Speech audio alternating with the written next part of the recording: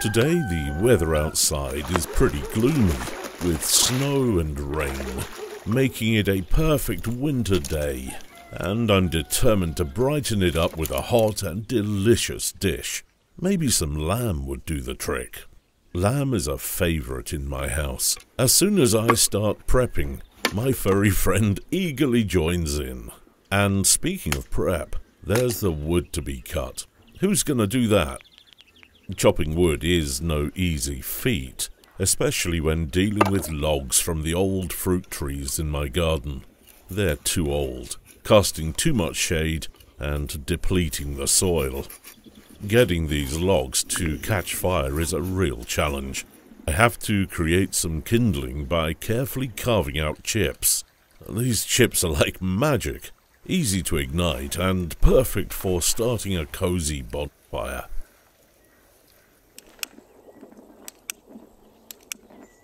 Once the chips catch fire, they generously share their warmth with larger logs.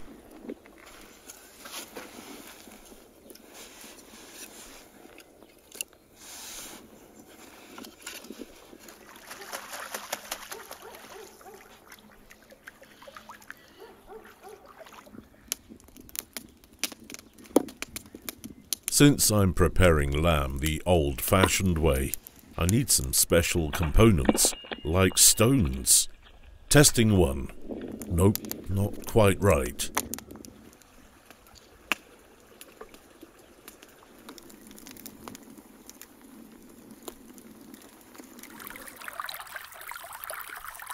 Time to fetch some river stones, giving them a good wash before use.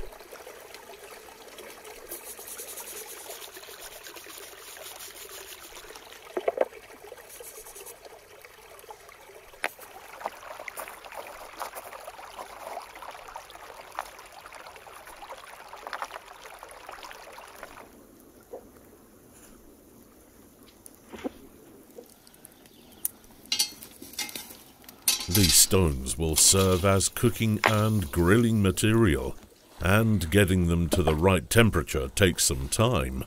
They're the first to hit the grill.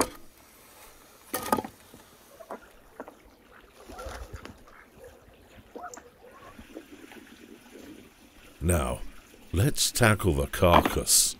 A young lamb means this won't take too long. Sharp knives are a must, and I finished the sharpening process with a special tool we call a musat.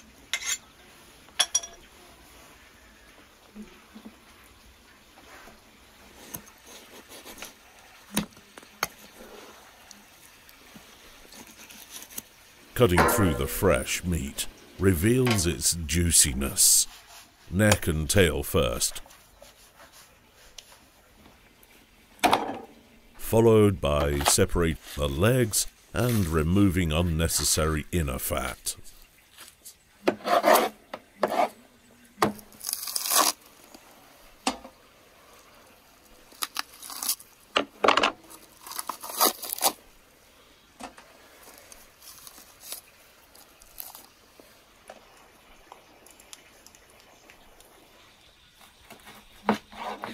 Lamb meat is naturally juicy, so we only keep a bit of fat. Did you know lamb meat has low cholesterol?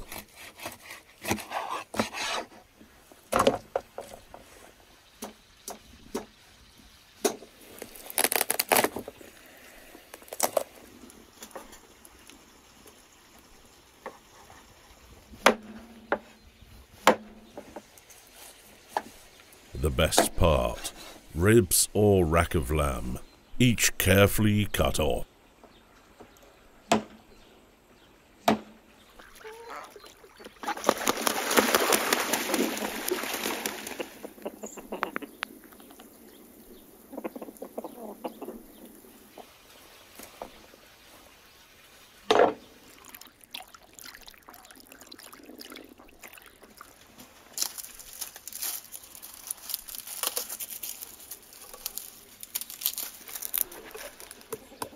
The meat plate is full. Now onto the veggies. Shallots, red onion, carrots, zucchini and celery.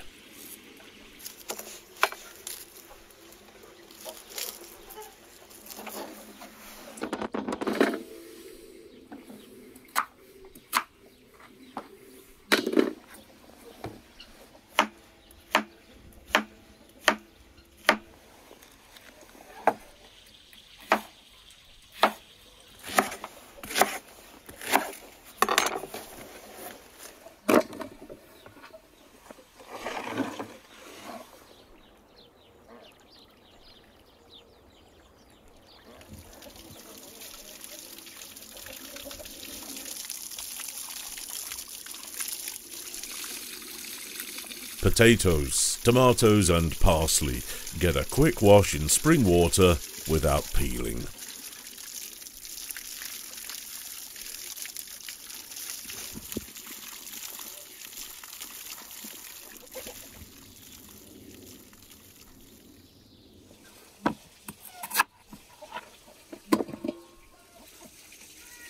Everything gets a rough chop and the tomatoes stay as they are.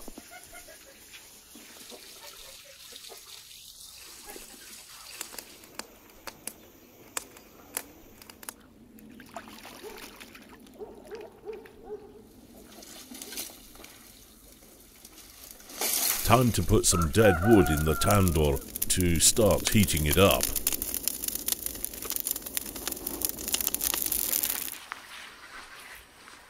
A friend sent me a cowhide. No meat, just a quirky gift. I'll thank him for the lamb horns I'm cooking now. Just kidding. The cowhide is a crucial part of the process, so I remove the excess fat. You'll see why later.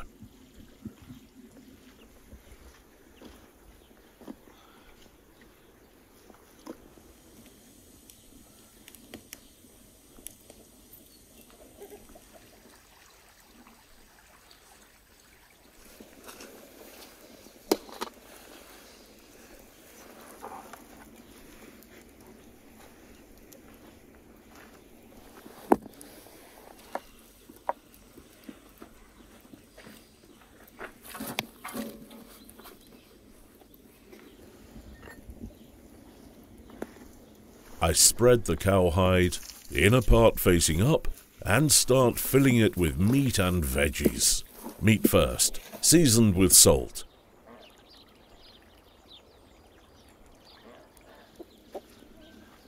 Followed by veggies and of course some rosemary.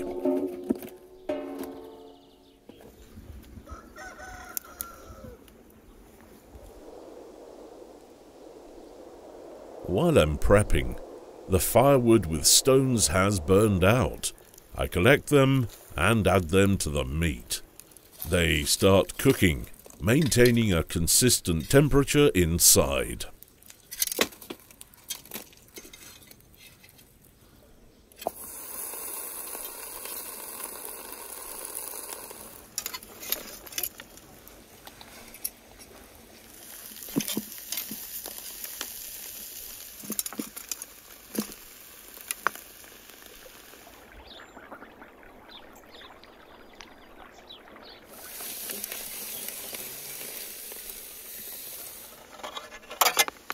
Time to close and secure the sack made of cowhide.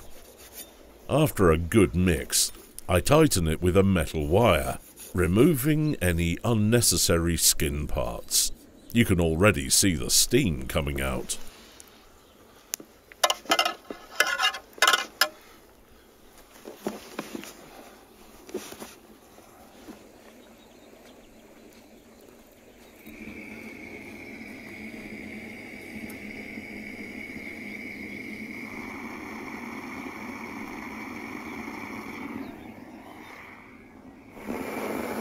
Next step, burning off the hair from the upper side to avoid any unpleasant smells when it burns.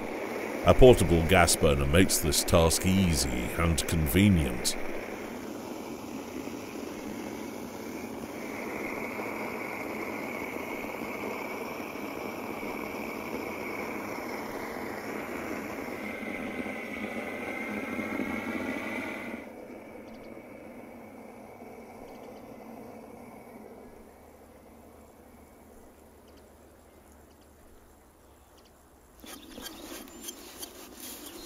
With a knife, I finish the job.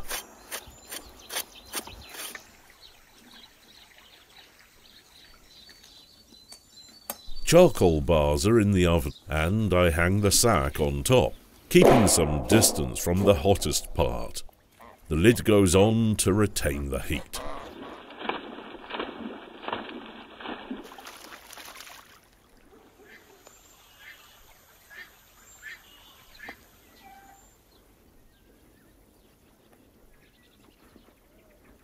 Time to check. Steam is rising with a light aroma of cooking meat.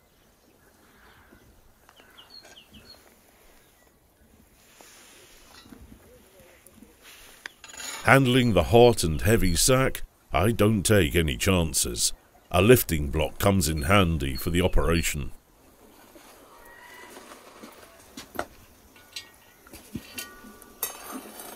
Tasting time. Dinner time. I place the sack into a basin, open the metal wire with pliers, and use cooking tongs to retrieve the piping hot lamb.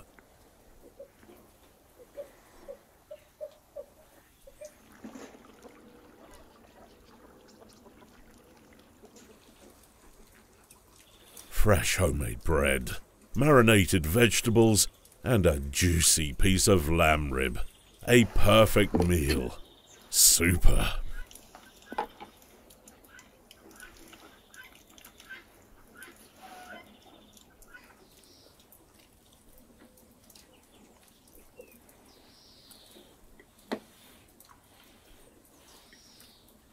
Super.